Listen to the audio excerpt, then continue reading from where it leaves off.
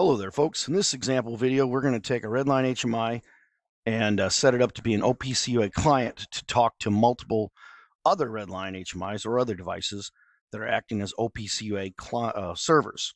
So in this case, I've got this Go97, I call it here, that's set up to be a client in this case. And what I mean by client is over here on the left on communications, under protocol 1 here, I have selected, you hit the pull down, go down to OPC UA Client and pick the client driver here.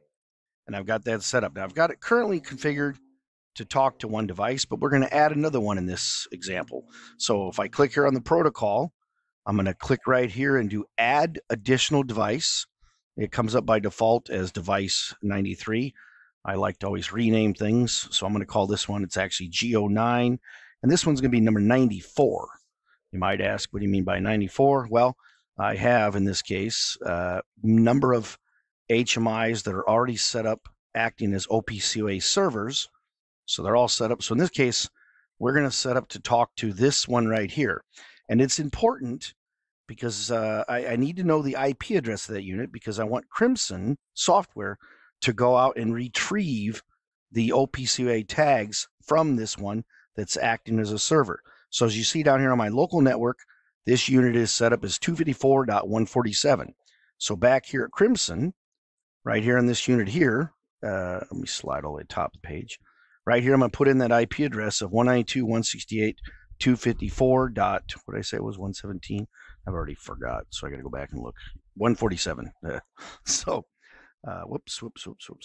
So I'm going to put that as 147. Okay. All right. I'm using all the default settings here. Everything's fine here.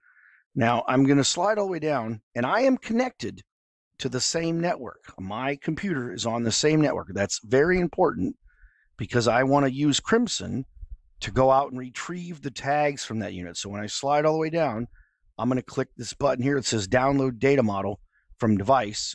It should go out and ask me to save it. Yep. And I'm going to call this one Go9_94. Hit save, and let's see what happens here. Okay, so it came back and said 28 nodes are discovered. I'll show you that here next. So now I've got that done. Let's go over here to data tags. And I've got a file here for tags already set up for the other one. I'm just going to be slightly lazy. I'm going to copy this folder, in this case, and do a paste. And then I'm going to rename this folder number 94. You'll see here in a second what happens. Okay, so if I expand this, you can see, team, that I already have a number of integer tags. That's all these are, internal tags right now. And I got one here in a read-only folder, another one writable tags. So if I click on this guy here, you can see right here that it's already linked because I copy and pasted that folder. But I want to move this and have it go to number 94. So if I hit the pull down here, I can select 94 and watch. It pops up this window here. This is what it got when I pulled that device. If I expand this, go to tags, and I'm going to go here to Go number 94. That's the one I want to use here for this guy. And I'll do this for every one of these for this example. So give me a second here.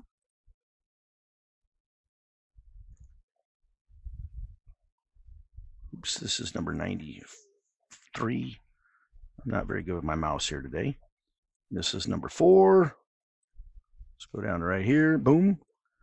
And this one right here is going to be number 95. Notice I have these in the read-only category. So they're coming from the server device, which is HMI number 94, and it's going to come into here. So these guys are all green. I got them read-only. Then down here, I've got some writable tags. Now, these are tags that I'm going to push out to the server to write to that device. So if I hit the pull down here and go down to this guy, and I've got these ones, the red ones are writable tags in this case. So I'm going to go ahead and select these in the same order here. Get done with these here real quick. And I'm just doing 5 tags for this example. All right, this should be the last one here. All right, so there we have it. I think we're set up here. Now I want to test this with this guy. So I'm going to go over here to the left and go to display pages. I'm going to go over to the right side, and I'll stretch this up so we can see the names. I'm going to go to the right side and click on data tags on the right side, and I'm going to expand my Go994. I'm going to grab this column of read-only tags, and I'll make this a little bigger so we can see it all. And then I'll grab the write-only tags and drag them out here like this and make it a little bigger. I should have probably changed those names. But anyway, just remember these are going to be the read-only, and these will be the writable ones. Now, since I said that, since these are read-only tags, and what I mean by read-only is they're all green, means they're inputs. So give me a second to fix this or make a way for us to tell. I'm going to double-click on the first one, and I'm going to go to the Edge tab here. I'm on the Edge tab, and I'm going to give it an edge of 2 or 3 pixels, and I'll change this to a green color because those tags over here are green. So I'm going to stick with green. I'll do the first one. Watch this trick. I want to add or make all these other ones the same. So I'm going to take my magic mouse, and I'm going to lasso or encapsulate tags 2, 3, and 4. I'm going to highlight or select those. Then I'm going to right-click on them, and I'll say copy from, and I'll say copy all formatting. Notice the trailing X. I'll click on this guy. Boom. That makes all those green. Perfect. Okay. Now I'm being a little lazy. I'm going to do the same thing over here. Well, let me go ahead and click on these. These are the red ones over here. These are the writable ones. So if I double-click on this, change the border of this one to red. Again, we got to make it more than 0 pixels. So we'll do 3. Oh, and you know what else I want to do? Because these are writable, on the data tab, I'm going to change the operation here from display only to data entry. I want you or me, the operator, to be able to change that number, and I want to see that actually happen out there at HMI number 94. So I'll make that data entry. Notice when you do that, that the background color here gets inverted. That's a telltale sign in crimson that that's set up for data entry. If it's not inverted here, then it's only display only. I'm going to make that data entry because I want the operator to be able to change that number. So I'll click OK, and I will go ahead and once again lasso these 4 here, and I'm going to copy all of those attributes from this one to these tags here. So I'll right click and I'll go copy from, copy all formatting. Again, notice the trailing X. It's asking you who do you want to copy from. This one right here, boom, and there you have it.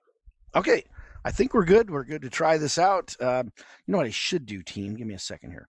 Let me go over to primitives, and up here, I'm going to put a little label to let us know that this should all be coming from GO9 number 94. So I'll go properties, and I'll just put here pound number 94 for my text. I'll click OK.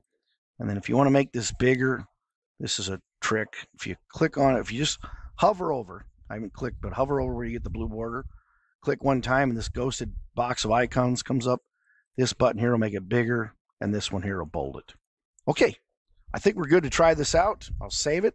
Before I download, let me pull up that web server for that. Oh, it's got something from before, but that's all right. Let's go ahead and download this to it. All right, and let's try it. Let's go ahead and do Shazam. Say, yeah, I did a different identifier. That's all right. Let's see what happens here. While it's downloading, this is our page for this unit. Let's see if it refreshes. Look, it refreshed. Okay, so here is slave number 94 or server number 94. I got this one generating a bunch of random numbers. This data here is being pushed to the 97 unit. This is what this guy's acting as a client. So here I am on this one. If I click this field and put in, say, 1, 2, 3, for instance, this tag is being pushed to HMI number 94. Let me go here. Look, there it is right there. If I go back to this guy and click on the other one and put in, I don't know, 4, 5, 6, for instance, hit enter, go over here, and there it is. So I just easily added a device here. If I want to add another one, let me go back to Crimson here. I'm simply going to go over to the left. I'll go to communications. I'm going to click on protocol 1 because I want to add another server, in this case, device we're going to talk to. So I'll click once again right here where it says add additional device. Click on that over here on the left. Again, I don't like the standard default names. It'll say device 1, 2, 3. That makes no sense to me. So in this case, I know this is GO9 number 95. So I'm going to call this GO9 number 95 in this case. What do I need to know? I need to know the IP address of that unit because I need to be able to siphon out those tags.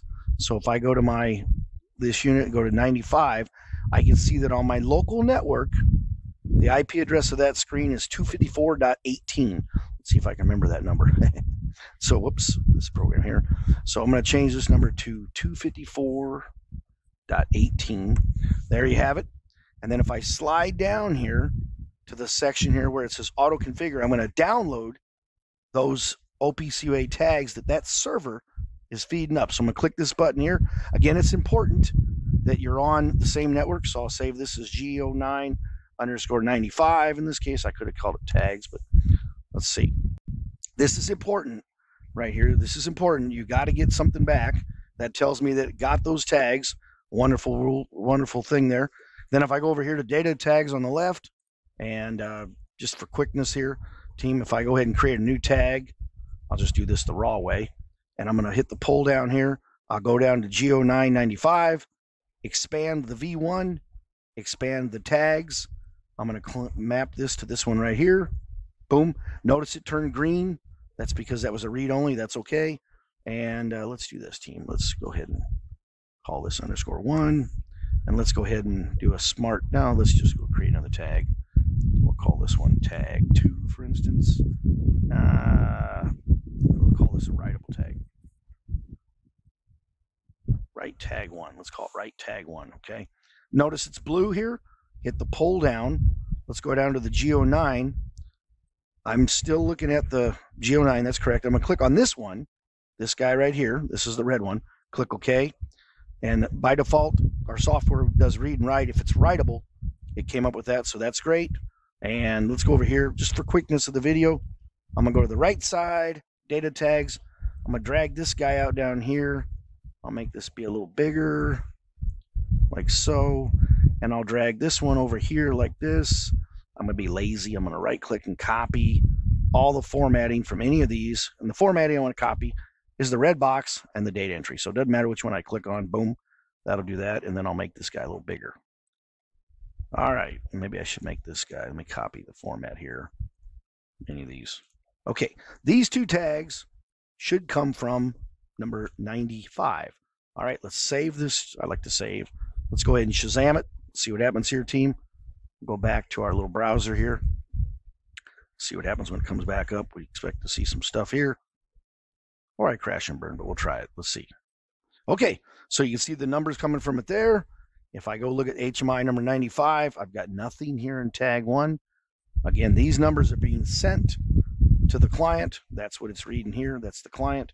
And then here in the client, I want to send back to this guy 987, for instance. Boom, put it there. If I go to HMI 95, there it is. Pretty easy way to add devices to make RedLion be an OPC UA client to multiple servers. I have other videos showing how to set up the server part, but this is how to add devices to RedLion as an OPC UA client. The important thing, the most important thing about this exercise is that when you're doing the devices over here, you must be attached to that network where that is in order for Crimson to be able to go out and download the data model from that device. That is very important. Yeah. Anyway, the only thing I don't know if that matters in here. I think it writes automatically. So, yeah. Anyway, thanks a lot, team. If you want to copy this database or anything, please don't be afraid to send me a note, and I'll be glad to share it with you. Hey, thanks a lot, folks. Have yourself a great day. See you later.